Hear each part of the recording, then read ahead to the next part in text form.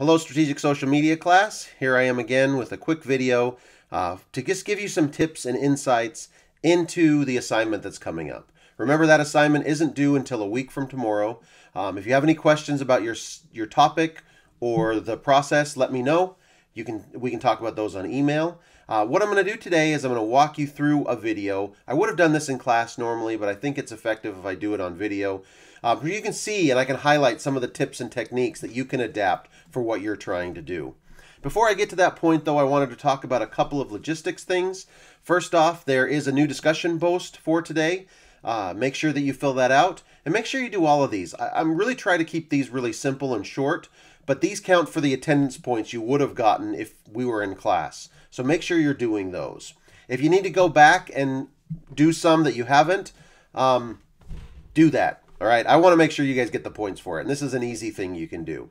You also notice that I posted a discussion board for you to create a question for Nolan Walker, our guest. That's a week from today. We're going to do it at 10:30 because I haven't heard any other objections. So hopefully most of you can be there. But if you can't be there, make sure that you post a question. I'll send out the Zoom link probably later today or tomorrow. As far as the discussion board for Tuesday, I thought you guys did a really good job. And it makes me think I should do more questions like this that give you a chance to share your opinion and your insights into different concepts. But just to summarize some of the things that you said about why video is overtaking social media, a lot of you talked about the connection that it makes. You know, seeing somebody on screen is really important. That was great. The accessibility of it, having it there in your phones, but how it breaks down barriers, how it's maybe easier to watch a video than to read long text or something like that. That was really great.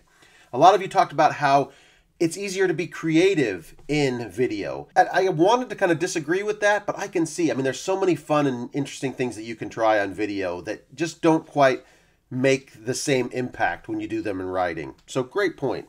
One of you talked about, I thought this was really interesting too. It goes back to some, research concepts that I've looked at. But how we like to see ourselves on screen and maybe even vicariously see ourselves through others on the screen too.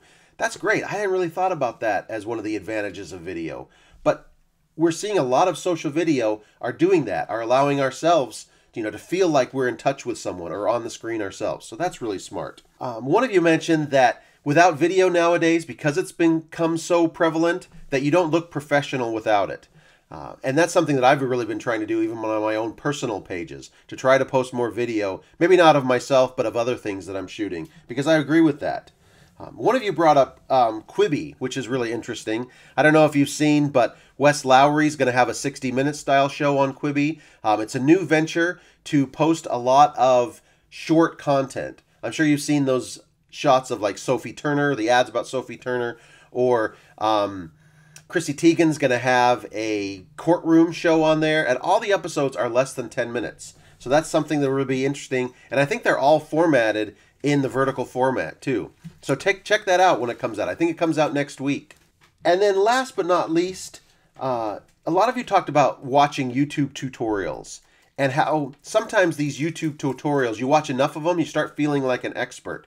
I've definitely used a lot of my downtime in watching YouTube things on things that I'm definitely not an expert of.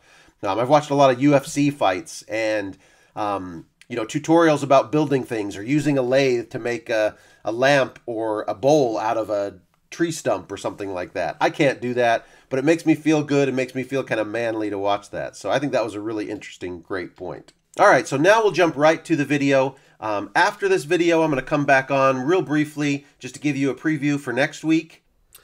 The video I've selected for this is a video that comes on Facebook on a site called Born Different. I think it's a good illustration of some of the concepts I'd like to see in your videos and some of the concepts that make social video really successful. I was basically born without a vagina. It wasn't completely formed. One of the effective things that they start off with that I really appreciate in videos and I think is really vital for a social video is having a hook or a lead that really draws people in. When you see her talk about not being born with a vagina, that really draws you in and makes you want to watch the rest of the video. In social, when people are flipping through, you only have a couple of seconds to grab their attention. So try to find something in your videos that will do that. Either a short quote from the person you interviewed or some really compelling video that will grab their attention. It doesn't matter, even if it comes kind of outside of the context, or even if it gives away the punchline of the video. That's okay. It's most important to grab people's attention. Devin Merck was born with a rare medical condition called MRKH.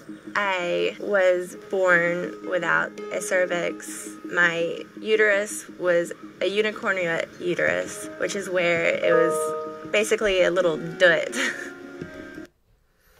A couple of effective things that they did here. First off, they use text on screen effectively.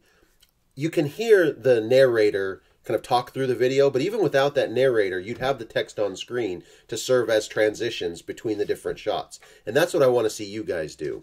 Second, I like the graphic that they use to illustrate kind of a complex medical condition that most of us probably aren't aware of and familiar with. And as you see, their illustration wasn't something that was super involved. It was really basic, but it helped to get that point across. One other thing that you can see right here is they use her name in what's called a lower third, just putting her name on screen. That allows you to save some time in your video from having her introduce herself. And this is something I see in a lot of videos from students, where they'll have the person say, "Hi, I'm Devin Merck, and I'm a college student." That's boring. That wastes time. You can easily take care of that with the lower third here. Now, as we watch further, let's see how they use B-roll, or shots other than the interview, to really emphasize the points and to add interest to what's going on. It wasn't completely formed. Since the diagnosis at just 12 years old, Devin has endured many difficult surgeries to lessen the pain and to build her a vagina. At the age of 13, I had a hysterectomy. After that, I had my reconstructive surgery. Instead of having a fully functioning vagina, I have a man-made vagina. They had to make a vaginal opening for me so that I could have intercourse. It was difficult to have a boyfriend. I hope you can see what I meant by the B-roll shots. A lot of times we think B-roll has to be something that's really has a lot of movement in it, or that's something separate from the interview subject. But here they were really effective in just using shots of the interview subject, but outside of the context of the interview. So the close-up of her face, the close-up of her leg, the close-up of her hands. By stitching those together, it added interest and added motion to the video, and it wasn't just a talking head. And that's something you can think about, especially if you're not in a place where you can get video of the person doing something. Friend definitely ended some relationships fairly quick. 5 years ago, she married her husband, Trent. She's beautiful. I mean, the first time I saw her, she walked up and I was stunned, I know that this condition is really difficult. I think she feels guilty about it. I mean, she shouldn't be. No matter what, I'll still love her, so. Okay, I think we'll stop there with the video. If you want to watch all of it, I'll put the link on Blackboard. But a couple of other things that I wanted to point out is you saw a really good moment there of the Sea Dog Show Dog. When they talk about her getting married, you see immediately that photo of her husband. And then it cuts right to the interview with him. That served as a really effective transition. I think at the end of his interview, too, there was a nice emotional moment. So when you're shooting, leave the camera on. Let it roll a little bit extra, because maybe you'll get those moments where people are trying to compose themselves, or they're really happy and smiling about it.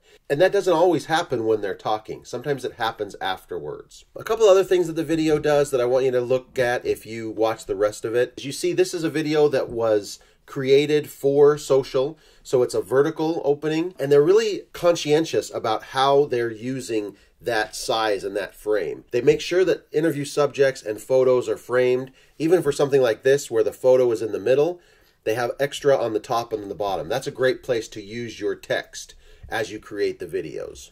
I hope that was helpful for you. I hope you learned a few things from the video. Be creative in your video projects. Try and do as much as you can, but stay home. Don't do anything that's going to put you at risk of catching this illness or of infecting others with it. Since we don't have class time, I'm going to devote our virtual class time to that. So there won't be another video lecture next week, either on Tuesday or on Thursday. Hopefully Thursday you can be there for our live chat with Nolan Walker. But I'm giving you really the whole week to work on your projects. The week after next, we'll start with a quiz, and then we'll wrap up some of the projects that we're working on. Thanks again for your understanding. Thanks again for working hard and doing really great jobs with the discussion board. Have a great rest of the day. Bye.